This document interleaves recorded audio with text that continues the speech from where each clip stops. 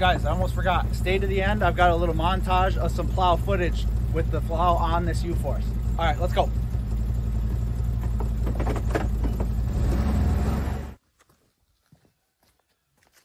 Hey guys, welcome back to my channel. My name is Shane. If you're new, please like, subscribe, share this with somebody else you think you'll get value out of it. Today we're here to talk about the Kolpin Switchblade Plow. So this plow is adjustable between 60 and 72 inches wide. And so I've got it here on my U-Force XL 1000. This is a absolutely phenomenal machine. If you want to see more about it, let me know, comment. Again, I'm in the Amazon Associate Program, so I do turn a small profit. I earn a little commission off every sale I make. It just helps keep everything flowing, helps me make awesome content like this. So if you guys are looking to buy this, please click the link in my description, use my Amazon affiliate link, and you'll be helping me out, helping me make more content like this. So anyway, what we've got here is, again, the Switchblade Plow. Now, this plow is universally mountable, so it can mount on almost any machine you got. Honda, Polaris, Can-Am, doesn't matter. And again, it can be 60 inches wide up to 72. So it'll actually plow a nice clearing path for all your bigger side-by-sides. So here, I wanted to show you the plow angle is manually adjustable by this lever right here.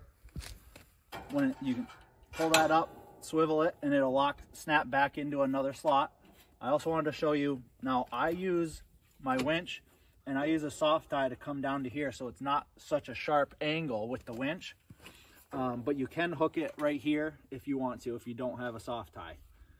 And then again, this is universally mounted, so up underneath there's a bracket that has a bunch of different holes and slots and everything in it, so you'll have to figure out how to make it work on your machine, but I'm telling you, it'll work.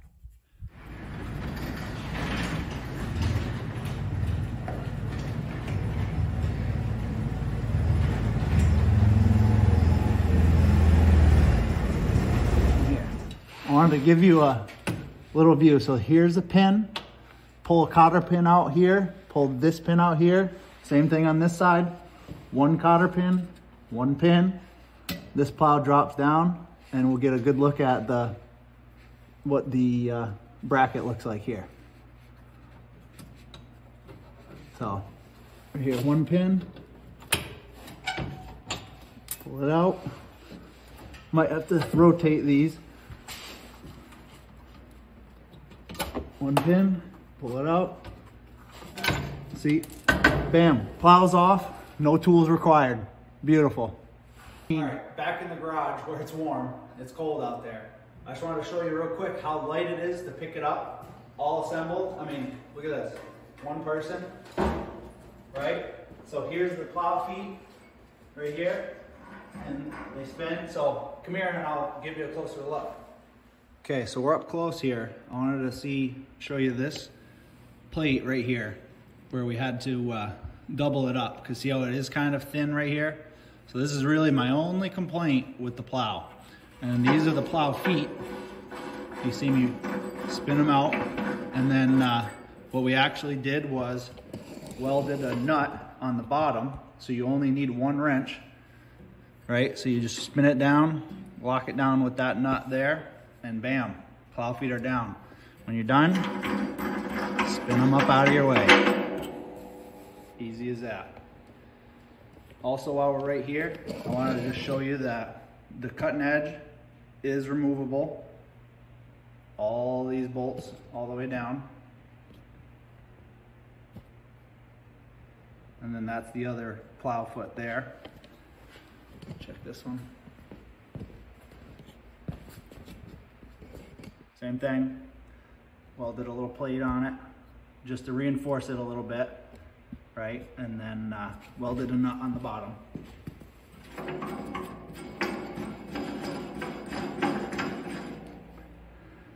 So,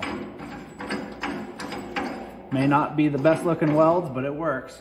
So if you guys are looking to buy this plow, you might also want to look into getting these feet.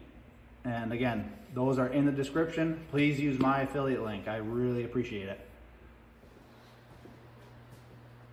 All right, guys, so if you're looking to buy that Kolpin Switchblade Plow, use my link in the description. I'll get the link for the plow, for the plow feet, and for the guides, all in the description. It really is a great plow. You know, I will just say it needs a little bit of tweaking. Those couple, like where the feet mount is a little weak. Definitely Kolpin, if I were you, I'd beef that up just a little bit. It wouldn't take much. Again, if you want to check out a video of some smoking deals on Harley parts, check out my other video in the description. I'll put that link in there.